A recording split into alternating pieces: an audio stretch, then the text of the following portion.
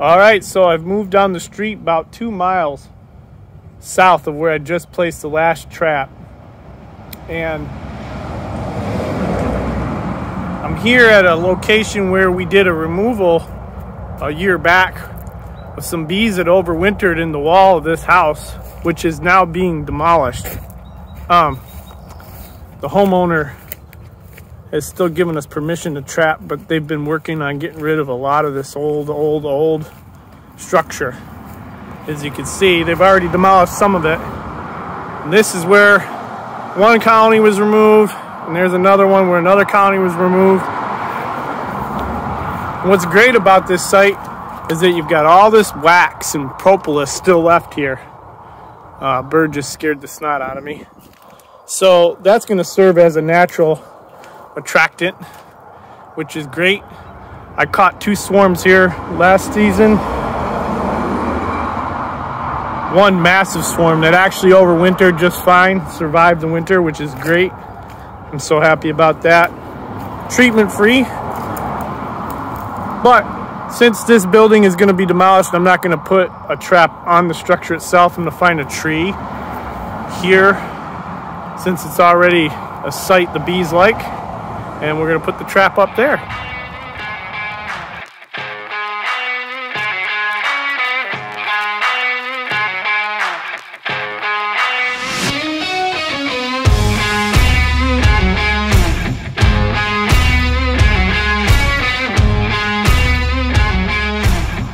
So I've decided that this tree here is our candidate for the trap.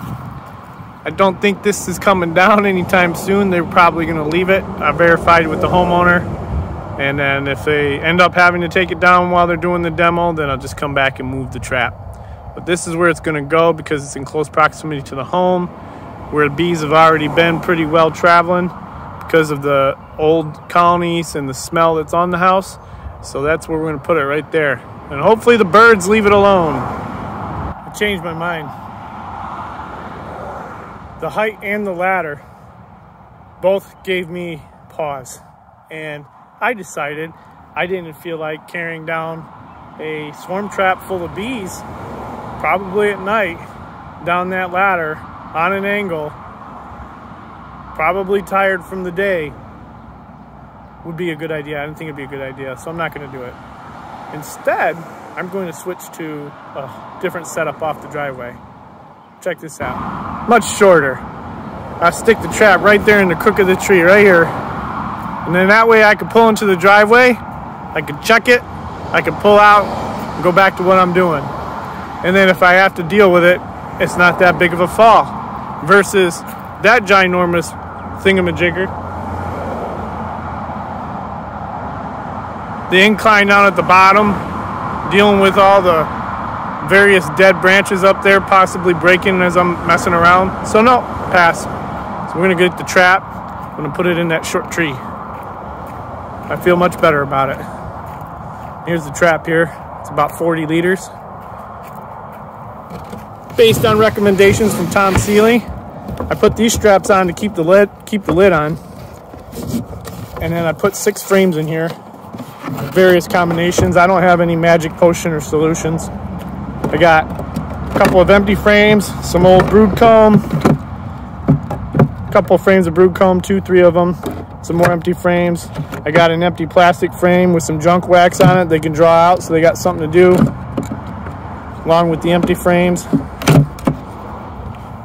And another drawn one. There's no honey in any of these, or nectar. If there's honey or nectar, the bees will rob it and probably ruin your chances of that becoming a swarm site. Who knows? If it gets robbed out, maybe later some other bees will move into it, but I haven't had experience with that being the case. Usually after it gets robbed out, they don't mess with it no more. So I'm gonna get that. Get the swarm commander out. A couple of Q-tips in a baggie. I like to use that and then poke a hole in it so it's got somewhat of a slow release to it. And we're gonna put that inside the trap and spray a couple of sprays on the top of the lid, a little small spray in the bottom down here underneath the frames, and some on the Q-tips. Some of the Q-tips right there.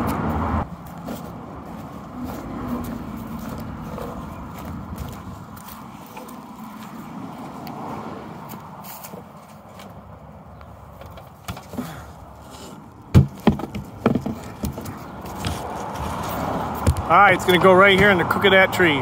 Okay, there you have it, folks. Trap's in place. Nice and easy to check on. It's about 10 to 12 feet up. Should be an ideal location for the bees. Should be easier to rebait and check than that giant monster. Don't know what I was thinking, but I took the easy way out.